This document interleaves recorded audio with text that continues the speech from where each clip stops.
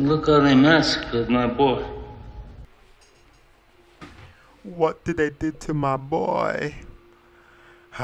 They did nothing to your boy. Vantablackpill. So this video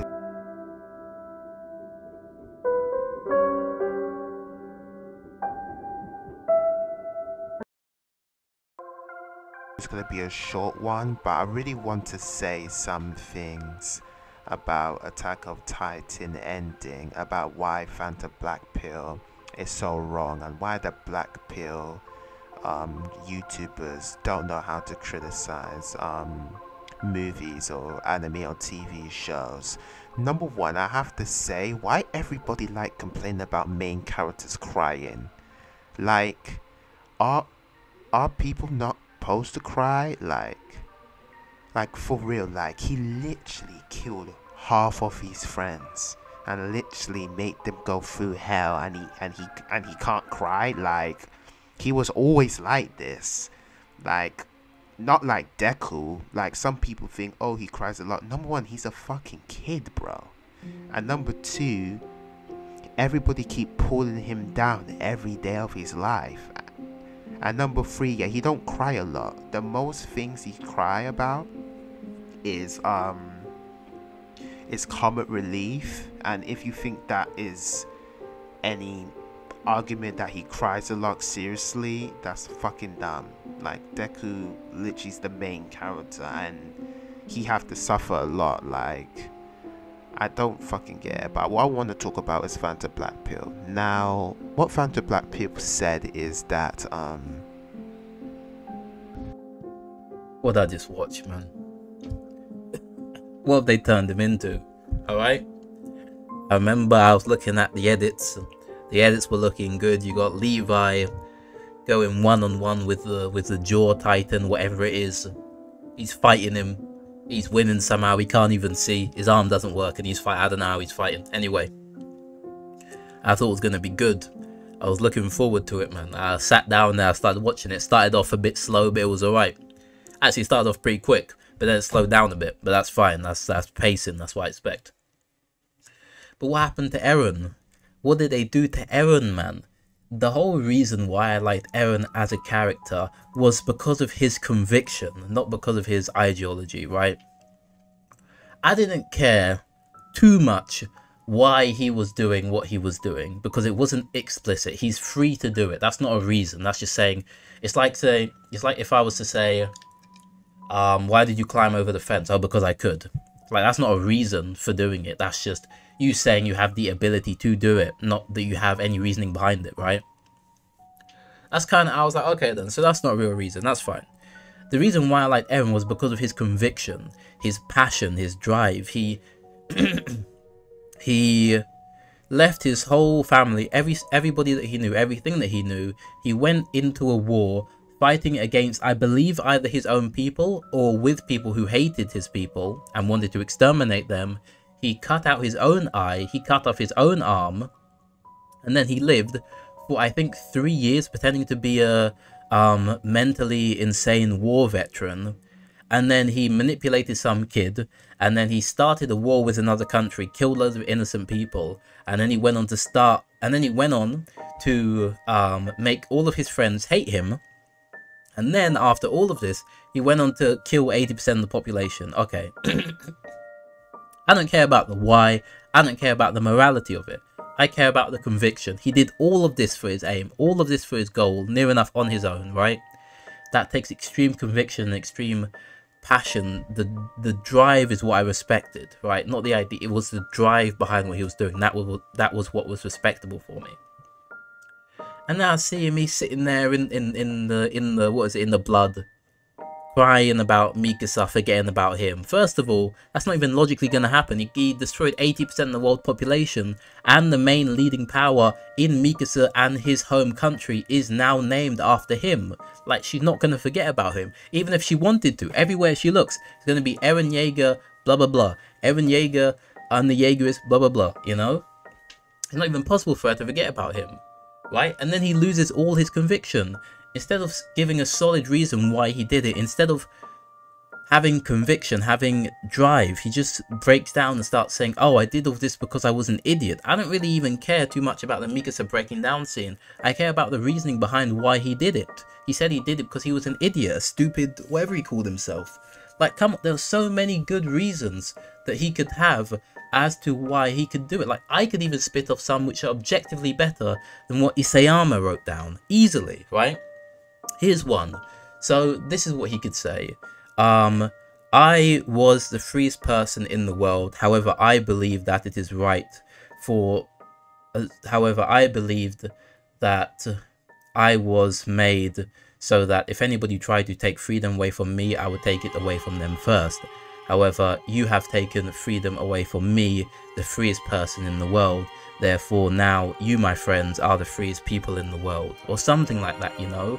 Like, link it back to his friends. Link it back to helping them live happy and prosperous lives. And that... Number one, Eva Yeager is emotional.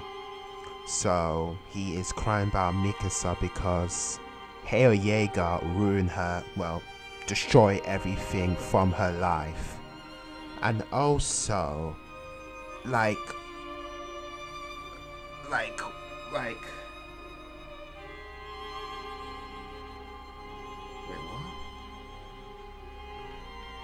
I mean, having drive, I think this is like a personal opinion, not like a real like problem with the story.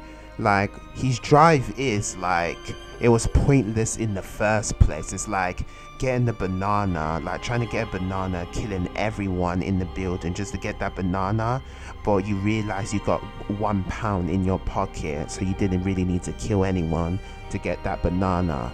You know what I mean? It's the same thing, same, like, it's like,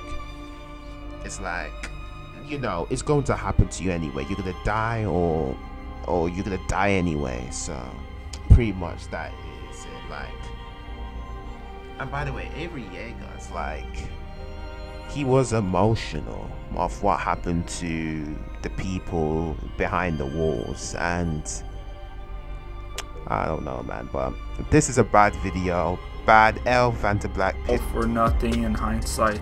But that is the point. That hate is impossible to fix when this is all you know. No, let's do the video essay thing and say it's Scream even. Yeah, that sounds cool and deep. Attack on Titan scream at us that what Eren did won't last, that it cannot last because peace brought by hate is not real peace. It shouldn't be.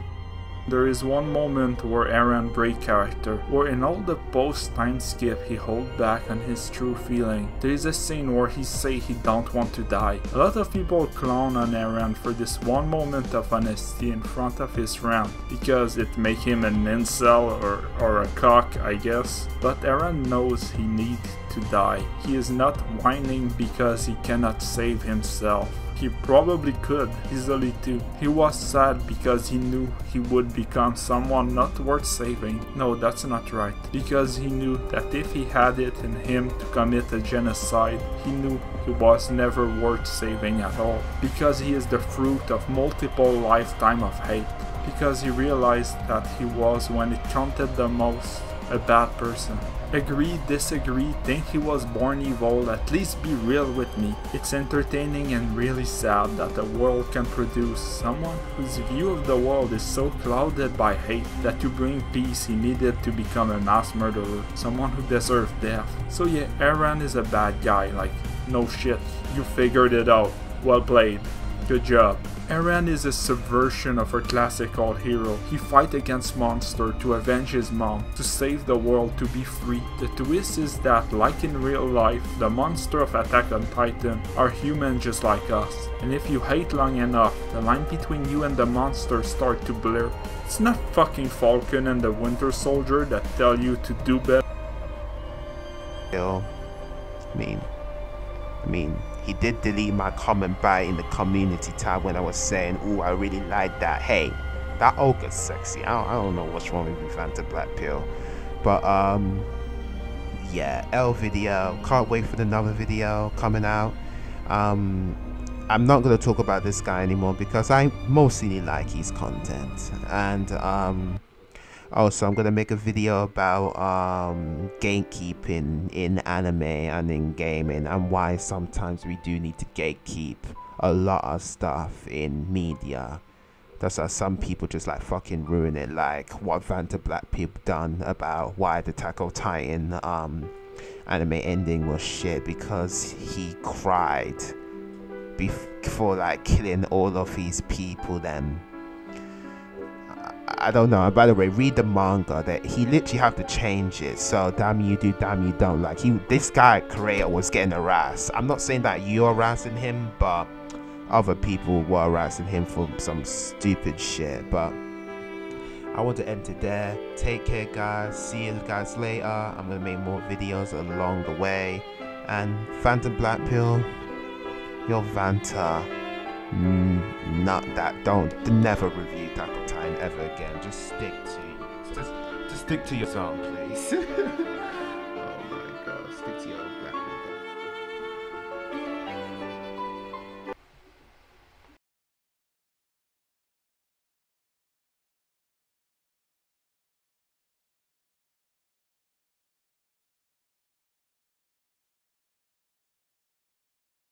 We never should have had him on the show. I didn't even want him here. I think the guy's a complete and total fool. Security, get the security from downstairs and get rid of him. Your life is nothing. You serve zero purpose. You should yourself now and give somebody else a piece of that oxygen and ozone layer that's covered up so that we can breathe inside this blue trapped bubble. Because what are you here for? Definitely not. And the worst thing is, Mizzy isn't going to prison. He's going to a young